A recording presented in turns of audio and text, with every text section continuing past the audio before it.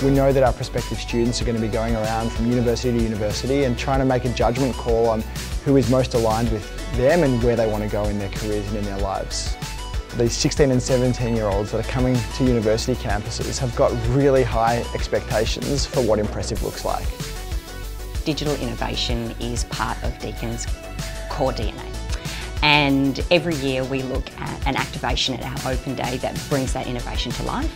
This year we put a brief to Hardhat to bring that kind of emerging technology or digital innovation to life in a way that was really engaging and tangible for Deakin prospective students.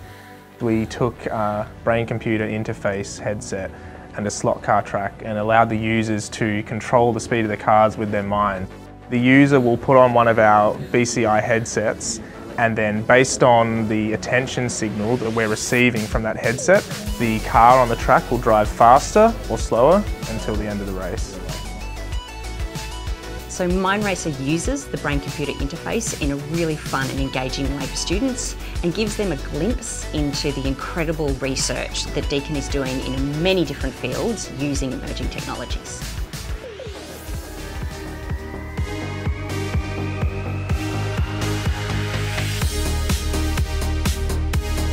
Mind racing, using the power of your mind.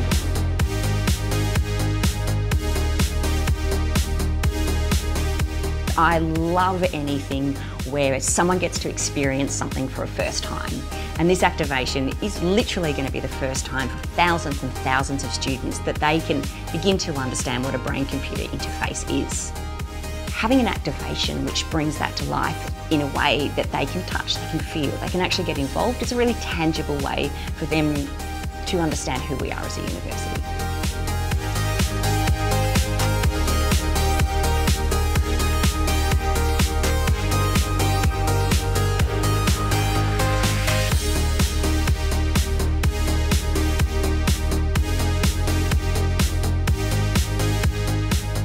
It's the next level experience actually, the futuristic one.